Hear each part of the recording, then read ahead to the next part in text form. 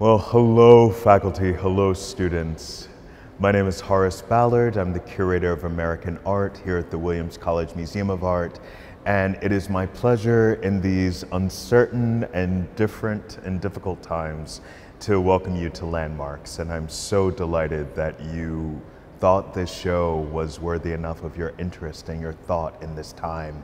You know, this show really began when one of the biggest conversations we were having around the world was thinking about climate precarity and climate justice. And while those issues are definitely still at the fore of importance to people all around the world, we also are dealing with issues of pandemic and racial and social justice. I still believe that looking at photography can help us through this moment. And so I'm so delighted to return to Landmarks. This is my first time back in the space in 6 months to think about some of the themes and to highlight some of the really special works.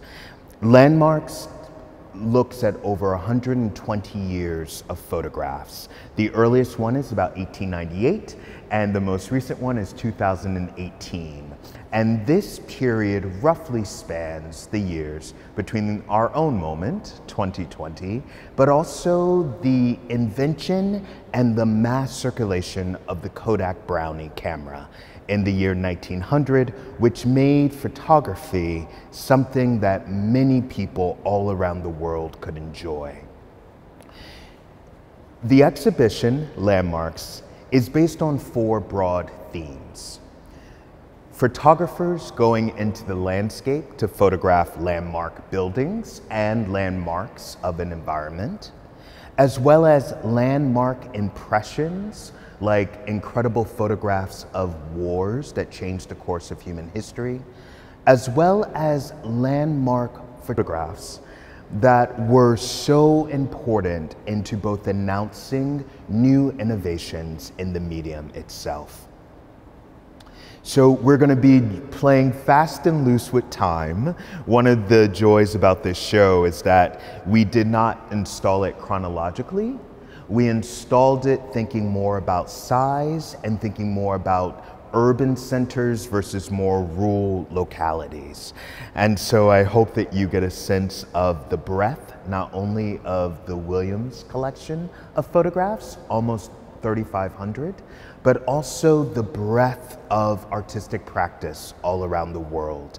And of course, if you have even more questions and are deeply interested, you can always go to our website and learn more and also see the catalog for the show. I am standing in front of a wonderful work that is on loan to Williams for the course of this exhibition. This is an incredible work by Hiroshi Sugimoto from 1993, and it's from Sugimoto's Theater series. Hiroshi Sugimoto, like another photographer many of you might know, Sally Mann, is often thought to be part of the New Romantics generation in photography. He is a photographer who's deeply interested in 19th and early 20th century practices. He also is deeply attuned to the ways that as human history advances and human civilizations grow and change, and thus the medium of photography also grows and change, we also lose something in that incredible innovation. And Sugimoto's incredible conceptual practice calls us back to attend to how the height of photographic innovation can also reference an older form of seeing the world.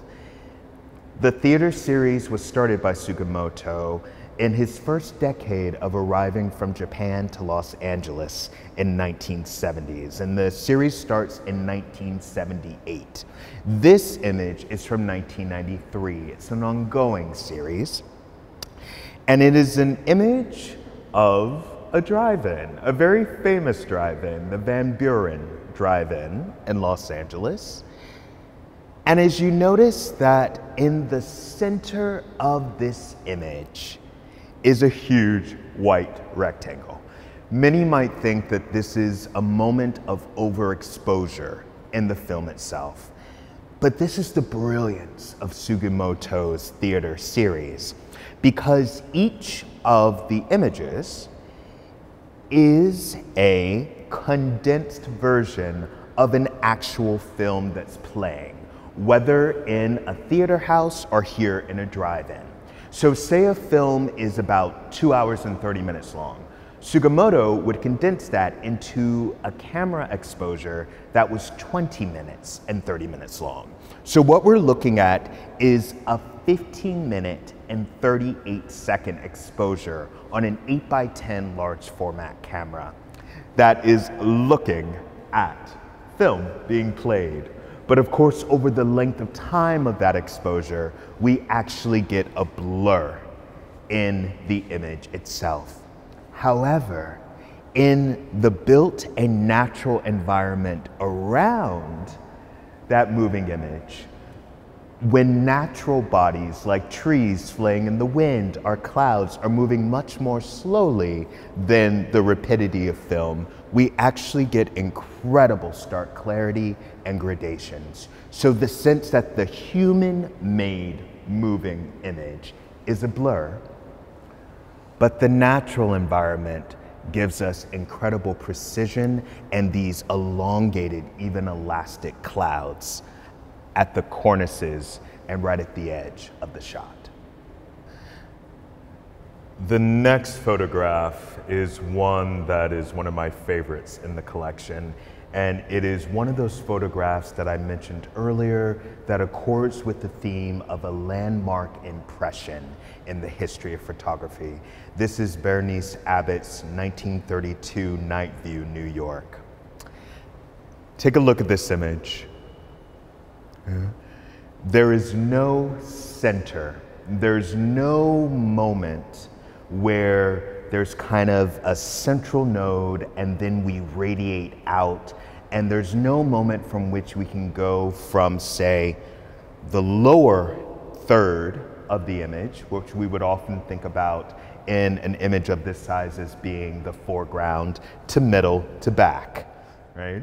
In fact, what we're doing is looking straight down.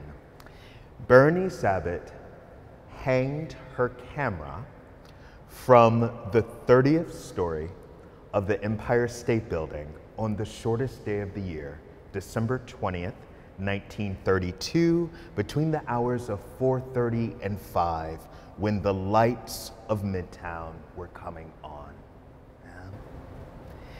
It is about anywhere from, we're not quite sure, but anywhere from about a 25 to a 28-minute exposure on a Graflex.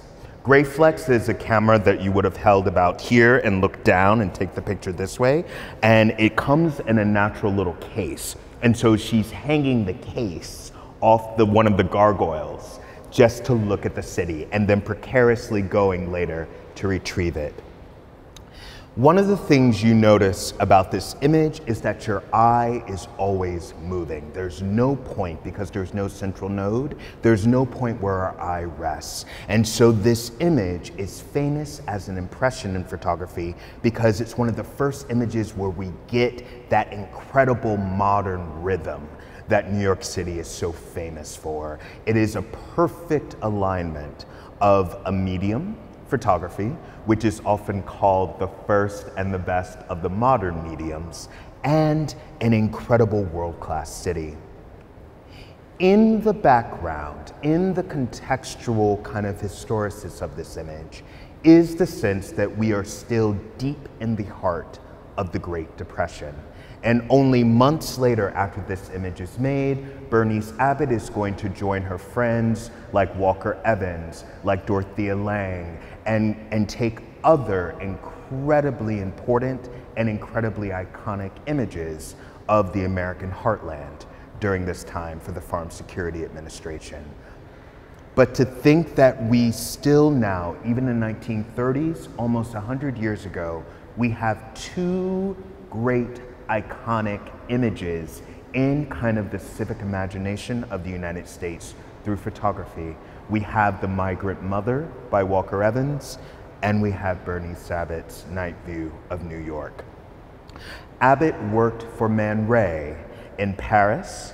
And while she was Man Ray's studio assistant, she became not only adept at photography, but also deeply attuned, similar to Sugimoto, of the ways that the photograph, through a long exposure, can capture light. Next, we come to Winter Sunrise by Ansel Adams. This print was made in the winter of 1944.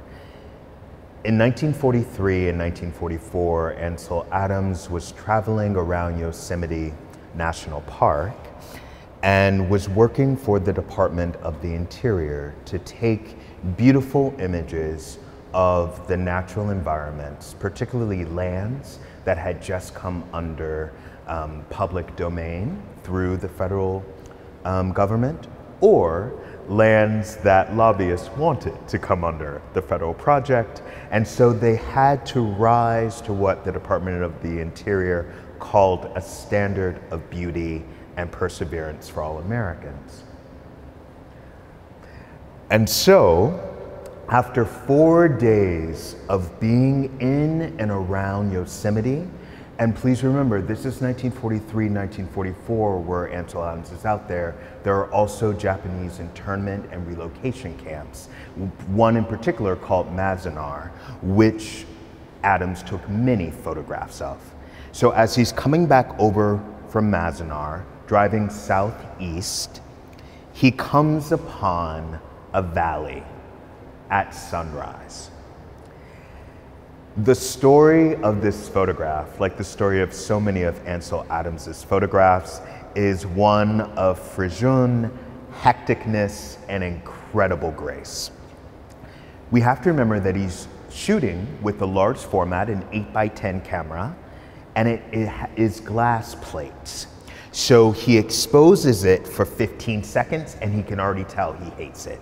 And then if you notice right here, there is a horse that kept roving and moving. And so even though the mountain was perfect, and even though this ridge, which we'll talk about in a second, were perfect, this horse created a blur right amongst this white patch that he already knew that back in the darkroom he wanted to fully expose. So he made 3 glass plates exposed from a period of 15 to 45 seconds each, hated each one.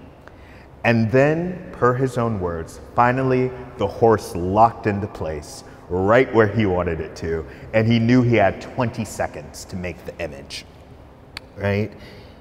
So it is a large format, 8x10 camera again, and instead of on the platform, which he usually used, in order to get the ratio here that he wanted, what we think about as a more traditional image of the environment, a sfasado or a sfumato, as Leonardo da Vinci called it, in which we have gradations of color that smudge. That's what that word means, between light and dark as we go both up vertically and as we go back into the background, as we move from mid to back, right? Just look at this. This incredibly keyed out area, right? The dark ridge of light coming over equally high peaks behind him, and the sun just breaking here. This is a work that is equally made in the 30 seconds of the plate's exposure and made in hours in the darkroom. One of the myths about this photograph is true. Right here is a little LP. The local high school had cut the grass and then painted a big white circle and then arranged rocks in LP. Earlier prints of this work, prints made directly in the mid to late 40s after it was taken, still showed the LP, and Ansel Adams hated it. He said it was an ugly carbuncle in the photograph and one of the worst interventions that human beings had ever made on the landscape. He was not shy about augmenting photographs, even in the 1940s, to achieve for him a more standard of beauty. His words, not necessarily ours. But one of the interesting things is that you can only fix that in the darkroom. And so Adams, in his later life, called this one of the most complex images that he ever made and ever had to print, because with each successive printing, he was trying to get that LP more faint, and then invisible. With our print, it is almost invisible. And it didn't take him very long to achieve it. This print was probably made in about 1951, came into our collection in 1960, right? But it's so amazing that as he's playing with the contrast then between this hillock and the high peaks above, as he's making this darker, he also has to remember to keep this as light as possible so that you can get the articulation of trees and space. These three works came into the Williams College Museum of Art's collection about a year ago. They are in the order the artist prefers: Dick, 2018, Stone Bloom, 2018, and Soft Stone, 2015. The artist is Elle Pérez, the first non-binary photographer whose work came into the collection, and a photographer that has deep roots here in the Berkshires and at Williams College as a former member of the faculty. Dick had the honor of being selected for the Whitney Biennial in 2019. These two works were in Elle's first solo show at MoMA PS1 in 2018 called Diablo. We are the only museum in the world that owns all three Elle Pérez works, and the only museum that have a triptych that, in the artist's own words, is a postmodern landscape in the making. Dick is a self-portrait. Notice the confluences and the rhythms of geometric and curvilinear lines, which at once seem to mesh and gel through the artist's own body, but actually fragment and vector. And then we get Stone Bloom, an incredibly personal work made in the artist's home community of the Bronx. It is a photograph of a concrete floor splattered with decades of blood. This place was a former Jewish kosher deli, and then it became a halal butcher shop. And now it is abandoned, but that pigmentation from its former history still remain. And then Soft Stone, a work made in 2015 that Elle Pérez confided when they first made the work, didn't quite know what they were doing on the roll, mostly checking light, mostly checking balance. However, this moment in Central Park, looking at wood that had become petrified as stone, and you can see in these incredible curvilinear scars and water lines how wood and stone and water and leaves create this crevice that has an anthropomorphic field, as if we're looking at the lower torso of the human figure. And then all three together give one both the sense of the artist changing space, an image made in Brooklyn, an image made in the artist's home community in the Bronx, an image made in Manhattan, in the spaces that first gave the artist fame. We're looking at Elle's mapping of the city of New York and the way that the visceral impingement of the city on the body and the life of the mind work together and in concert. The artist is very frank about their own transitioning between and into gender. And to think about wood, stone, skin, mud, water, air, blood, coming together, uniting us, connecting us, is quite powerful indeed. One of the significant impressions, moments, historical moments in the history of photography is the late 90s, when we go from what is often called analog photography to digital photography. We've just talked about the Ansel Adams and how even in the 40s, Ansel was not shy about augmenting, changing the image to come to a vision that he wanted. Elle plays with scale and thinks about kind of scalar proportionalities that are now available to photographers with digital imaging, as well as digital augmenting of the print to bring color to the fore. But one of the beautiful kind of synergies between these three works is that the eye is constantly darting and making connections, making elisions. The eye is always bringing these together and separating them out again, and also thinking about them in various components and in various sequences. This is the artist's preferred sequence. Should another museum ever wish to show them, we have the artist's permission to make sure that they show them only in these three pairings,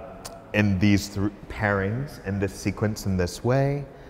But of course, for students and faculty, should they wish to study them in our Rose Study Gallery, you can see individual photographs. One of the things that curators think a lot about is proximities between works and resonances over time.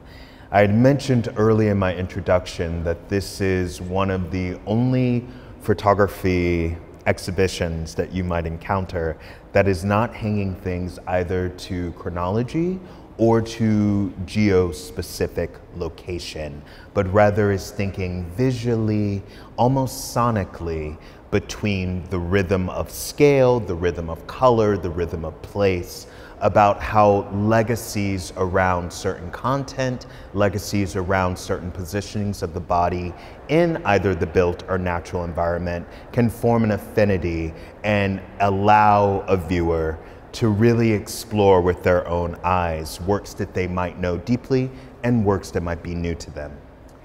I just wanted to quickly point out that the works we just talked about by Elle Pérez are hung in kind of a little secret garden of sorts in my mind between these incredible Anna Mendietas, 2 of the 6 Anna Mendietas in our collection, this really lovely work by Edward Weston, a work by Ache, and on the other side of Softstone by Elle Pérez, this wonderful Robert Adams work, thinking about the scarification of land through a grain elevator. These series of works not only think about human imposition in the landscape and the relationship between human fluids and human skin and land mass, earth, loom, water, mud, sky, but also thinking about scarring and the impact of natural forces. And I just wanted to raise that because one of the great themes in Elle Pérez's work is thinking about the natural intake of chemical substances, in this case hormones, that we all have within us, but when those hormones are escalated, they have an impact on the ways that we present gender. And in thinking about the ways that natural forces like water, like a footprint and then a fingerprint and water, like the collection of grain harvesting, naturally scar and change a landscape over seasons, over decades, over time. All of these artists, even Ache, and thinking about a changing Paris going from the 19th to the 20th century, are all enmeshed in this broader conversation about human imposition on the built and the natural world. Landmarks is divided between two galleries, the larger 54 gallery at the top of the stairs in Lawrence Hall, and that gallery was really invested in thinking about the digital turn versus analog photography and representation of bodies and landscape. It was also a gallery that was really invested in the big stories and the histories of these incredible historic images in the history of photography. Now we're in the Crow Gallery, smaller in scale, a bit more intimate, and we do move naturally in a kind of counterclockwise positioning as we think here specifically about documentary photography. Walker Evans was a student at Williams only for about 3 semesters, but that was longer than he was a student anywhere else. And as one of the great documentary photographers of the 20th century, Williams very soon, after his incredible work on the Brooklyn Bridge series in the mid-20s, started collecting Walker Evans's work during his lifetime and then subsequent generations of his students, giving Williams one of the largest single documentary photography collections of any college art museum in the country. Over the decades, since the 20s, almost for about a century, curators have been putting their mark on the collection.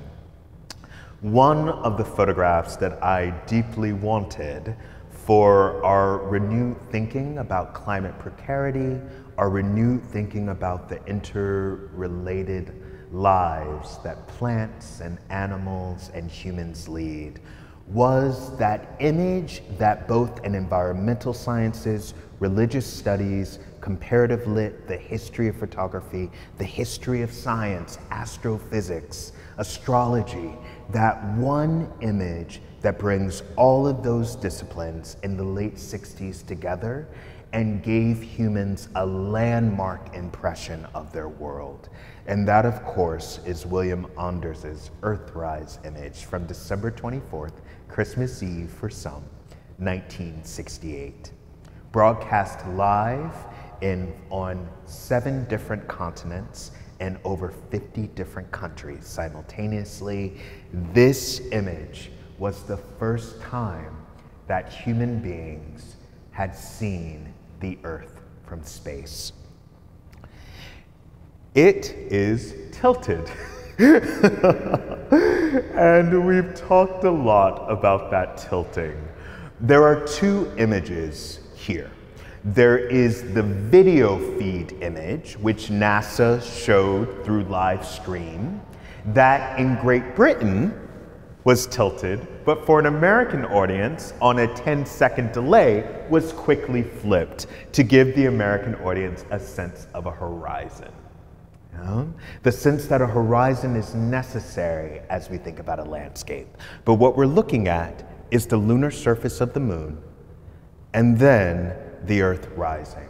The rise is created as Apollo 8, that very famous mission, they circled the moon 8 times. And this photograph was taken on the 6th rotation. So as they're coming over the curve of the moon, the Earth appears to be rising through centripetal force. Okay? There are 3 photographs, all taken by William Anders on a Hasselblad camera. The first 2 are black and white. They were taken during the 3rd and the 5th rotations. But as they began the 6th, Anders says to Jim Lovell, please pass me the canister of color film. And this was the image he took. that quote unquote blue marble coming up from out of the blackness. The fact that this photograph exists in NASA's hundreds of thousands of photographs by both astronomers and rovers now of these celestial bodies, their surfaces, their interrelationship to each other is quite extraordinary. This is one of the few that we actually attach a name to.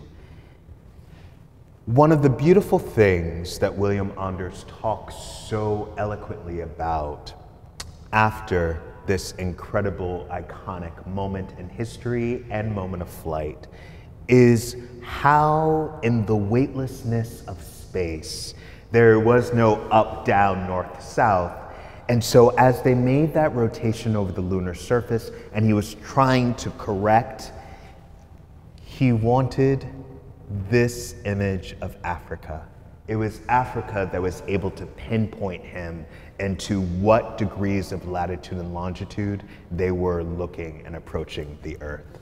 So this is Africa here, which means Europe would be back here in the dark, which means that it was day. If the sun's over here, it was day in the United States. And that sense of three Americans being in the blackness of space, seeing this incredible moment that human beings had never seen before, their Earth from outside of its orbit, and to know that even though they could not talk to and see the people in their own homeland, those people were being lit by the sun. It's a beautiful image. It's an incredibly poignant image. But for me, seeing Africa here, knowing that the Americas are over here, Europe is over here, it just conjures the incredible rarity for one image in an instant on a single day at this time in history to change the way that all human beings alive at that moment see themselves and their relationship to each other. And this image was one of them. It is one of the great documentary photographs of our time. This incredibly to scale photograph on a muslin banner is entitled Cotton Picking, and it dates from the year 2000, and it is by the artist Carrie Mae Weems. It is part of Miss Weems' The Hampton Project series. The Hampton Project was a series that had its debut here at the Williams College Museum of Art.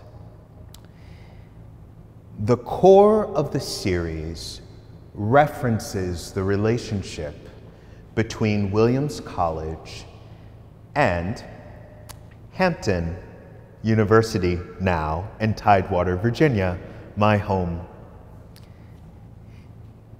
After the Civil War, and in some cases, like in Tennessee at Fisk, even a little bit before, many young men from the North who were trained to be school teachers or ministers, particularly in the Lutheran and Methodist or the Congregationalist traditions and polities, started some of the renowned and incredibly formative for the African diaspora and Native and Indigenous communities, the groups of colleges and universities we now call historically Black colleges and universities. Hampton is one of the oldest, and from its founding, Hampton had a camera club. Photographers in our collection, like James Vanderzee here from the Berkshires, also made photographs from the Hampton Camera Club. And as many of you might remember, last winter, we displayed our wonderful portfolio of Vanderzee photographs from the 1890s through the 1960s, and the two earliest ones were also made in Tidewater, Virginia, when Vanderzee was working for the Hampton Photo Club. This image of sharecroppers picking cotton dates from either 1898 or 1899, and it was taken by one of the first women in the United States to make a living on her photographs, Frances Benjamin Johnston. She was from the Boston area. She had an incredible storied life, traveling west and abroad, wearing pants, riding bicycles, smoking cigars. And she, along with another Massachusetts resident, Fred Holland Day, made some of the most incredible images for the Hampton Photo Club that showed African Americans 30 years after quote unquote gaining freedom, still attending to landscape and to land. Carrie Mae Weems, in the late 90s, was interested in Frances Benjamin Johnston and was also interested in the Hampton Camera Club and the relationship between Northern colleges and Southern colleges, liberal, mostly still all white institutions, and historically Black institutions for both students from the African diaspora and Native and Indigenous communities. And Williams had some of these incredible negatives as the first president of Hampton College was a Williams alum. So between Williams's own archive and Carrie Mae Weems, on behalf of the college and her own practice, going to Hampton to find the resultant photographs and whatever negatives there were, Weems rephotographed the negatives. So we're looking at kind of like a double negative photograph, or rephotographed the photograph in some cases.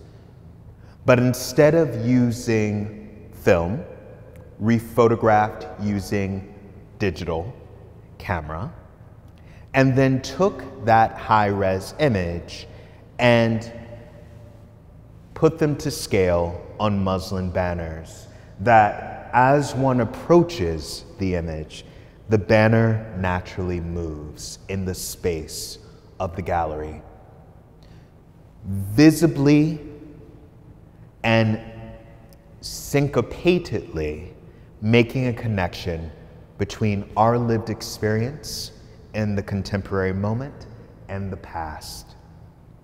Using scale, much like Elle Pérez uses scale in the digital medium of photography, allows the viewer and the subject to have a very different relation to each other than, say, the 8x10 images we're used to seeing from the middle of the 20th century at the heyday of documentary photography.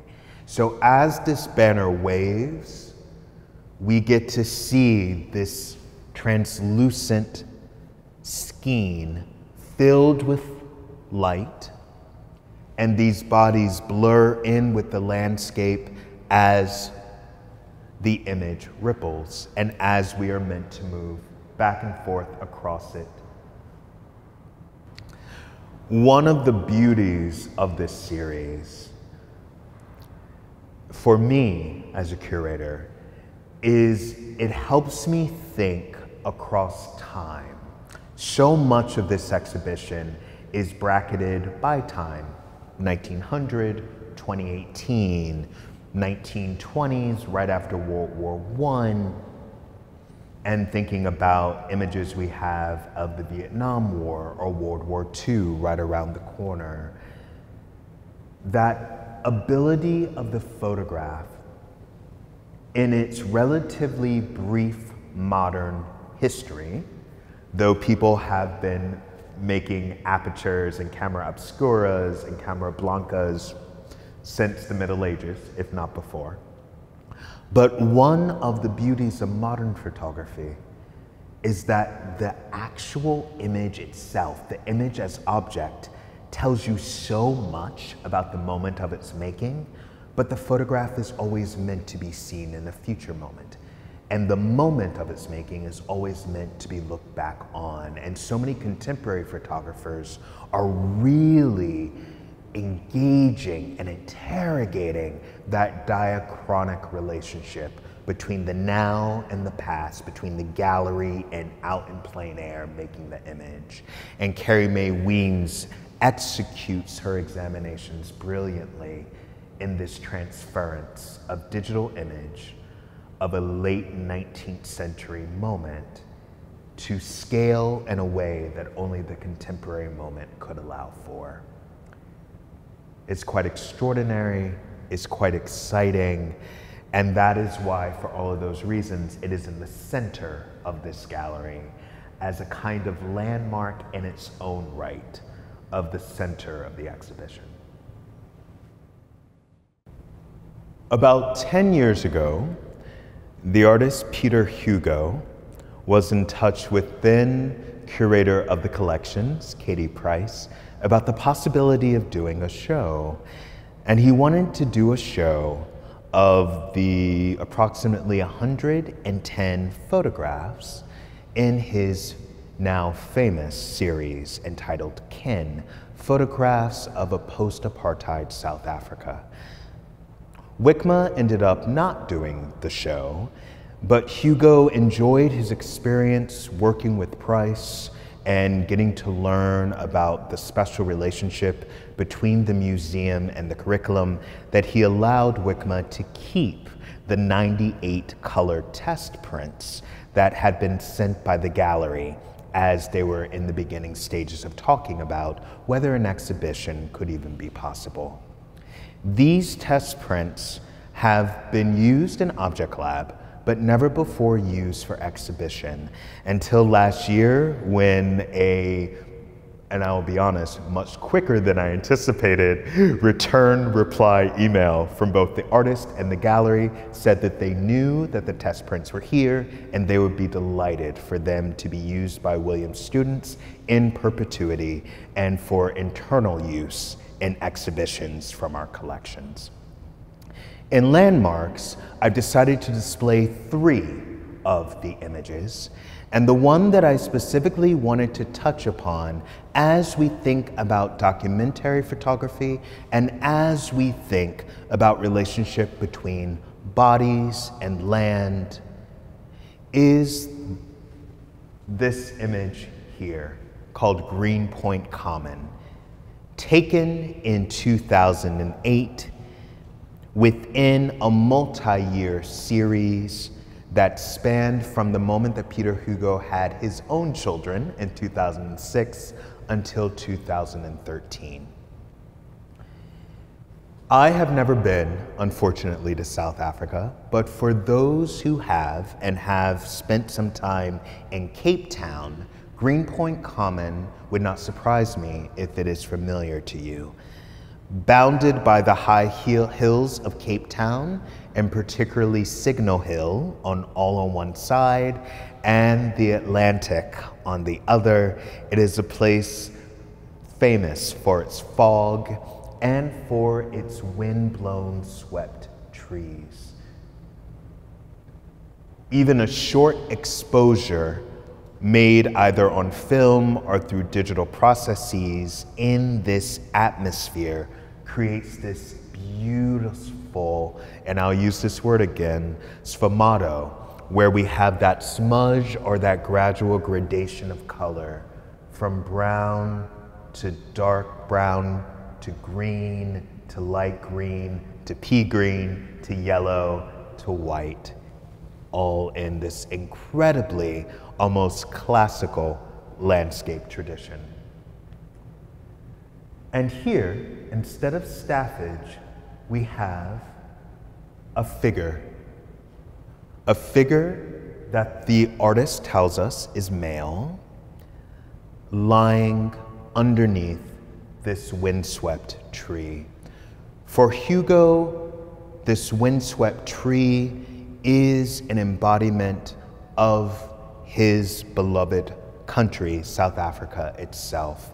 A place, even in Hugo's words, 2 decades out of apartheid, is growing up, but is not growing straight, is growing out, is growing swept by the winds of change, still has not charted its own course. The ambiguities of this image.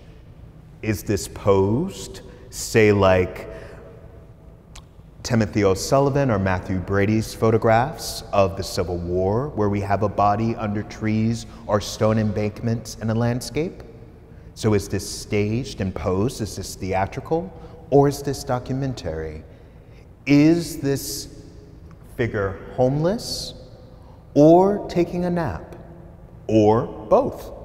Or neither? These are questions that the photograph itself cannot give.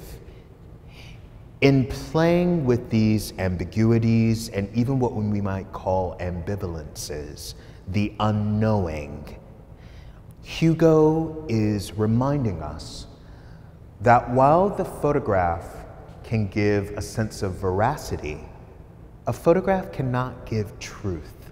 A photograph cannot give a clear narrative, right?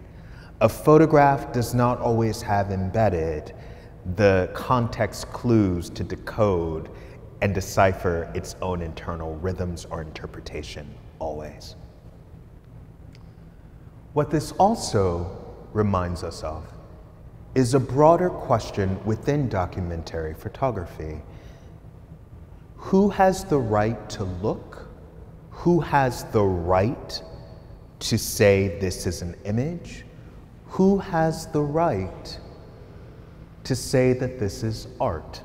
And what is that distinction between art and documentary within photography?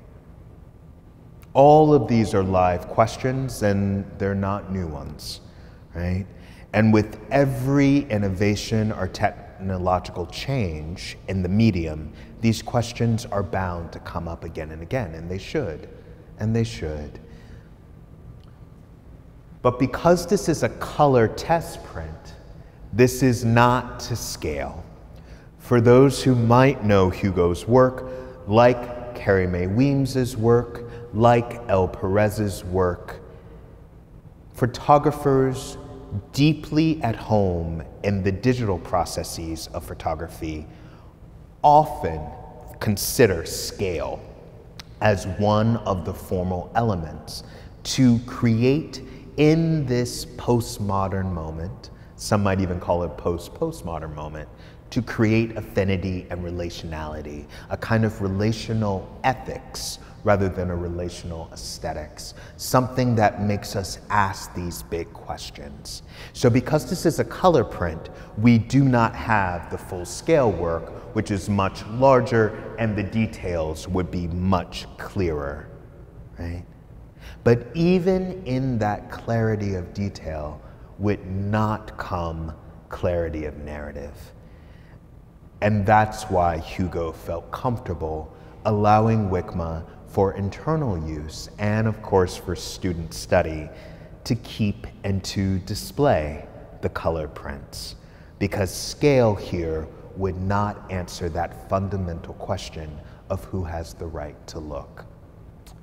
Before we close, I will also say that this photograph helps me also think through one of the big questions of the show, which is, what is a landscape, right? Why do some landscapes rise to the level of art? Why do some landscapes kind of eddy up in the cultural imagination at some moments and then fade from view in others? What charges a landscape and what histories does nature itself hold? Greenpoint Common is an incredibly charged space, I am given to understand, within Cape Town and within the country of South Africa. Both a space that was arrested from a Black community, then a space that became home to racetrack and a polo club, then a space that was a public park, then a space that became the site of protest, then a space that became the site of homeless encampments. It is a space that has been so storied and iconic to the history of South Africa that it both belongs to everyone and, in Hugo's words, is also a no man's land, right? And so this lone figure underneath this tree in this incredibly rich